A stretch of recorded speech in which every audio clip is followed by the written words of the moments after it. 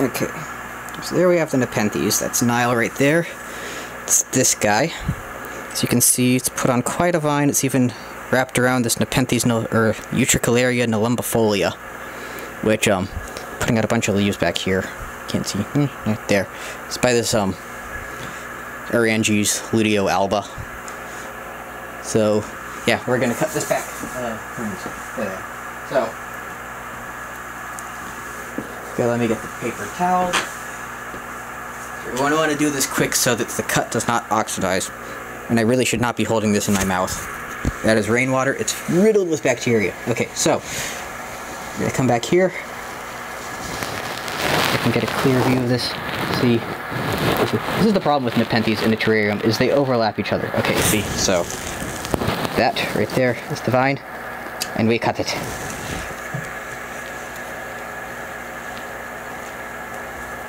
This way Meadowview will be getting a nice vine of this. Then toss the pruners on my bed. We just simply... Oh, another thing I forgot. We are going to cut these lower leaves. So we can get paper towel around that stem. The ever important stem. Okay, so now that we have that, just simply take the paper towel, easy wrap it around.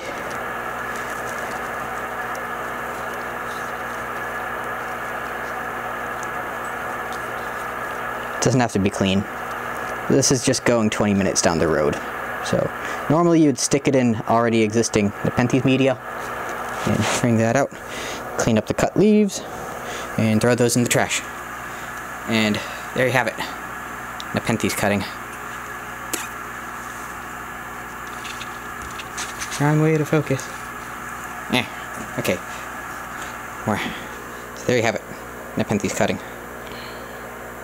Easy peasy. And now that that's done, simply just squeeze it. I should have got a larger bag into the plastic bag. I will then take over to Meadowview, and Richard and I will pot this up. And we have root tone over there, or the rooting hormone, I should say. So everything will be taken care of with that.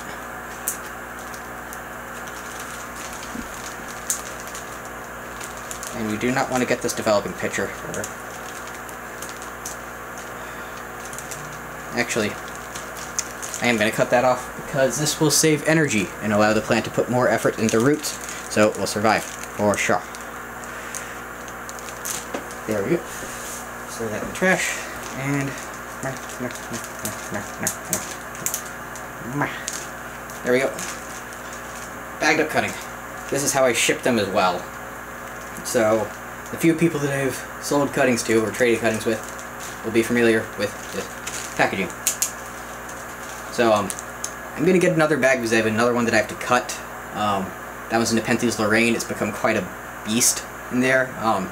It is Singolana by Boschiana, so it will get pretty large, but it has a basil on it, so it's not that big of a worry for me.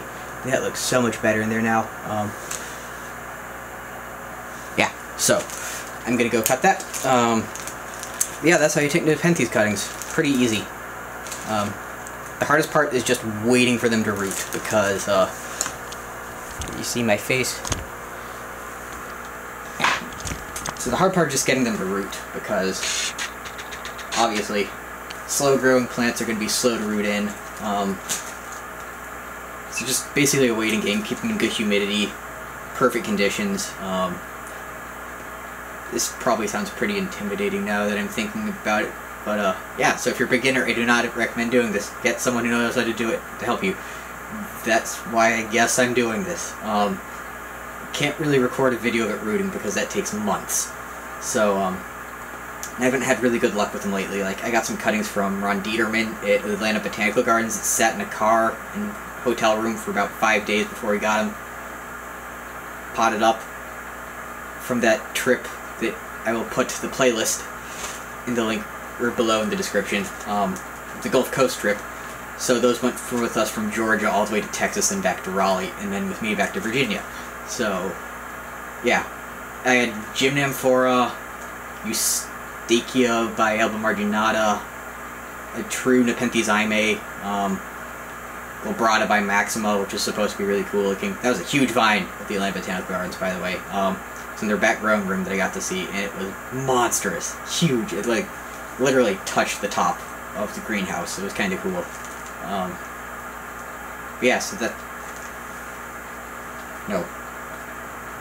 That's how you take a Nepenthes cutting, and I'm gonna stop rambling and end this. Yes.